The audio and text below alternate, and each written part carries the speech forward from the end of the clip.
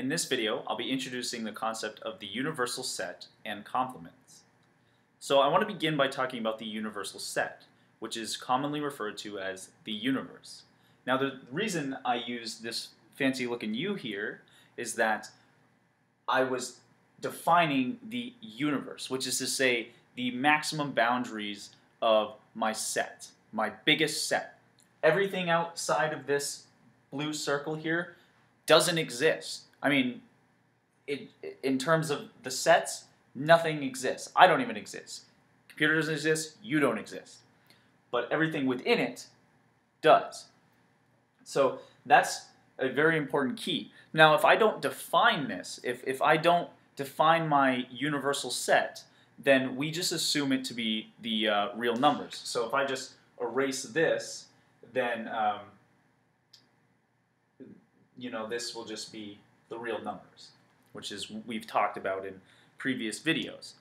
So the other thing I want to talk about is complements. So if I'm looking for the complement of B, and I'll put a more formal definition up. If I'm looking for the complement of B, then it is everything that is not within B. So all the elements not within B are going to be part of the complement. So in this case, it would look like this. If I just highlighted everything, it would be everything within the universe still. And then, so that is the complement of B. It's all the elements that are not in B.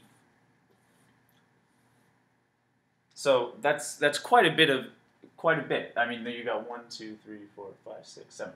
So since this is the real numbers, these little dots here would represent all the numbers, every single value, rational, irrational, that are not within B.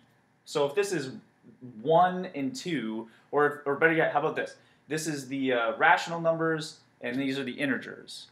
So these would be, everything outside of this would be the irrational numbers and the non-integer values.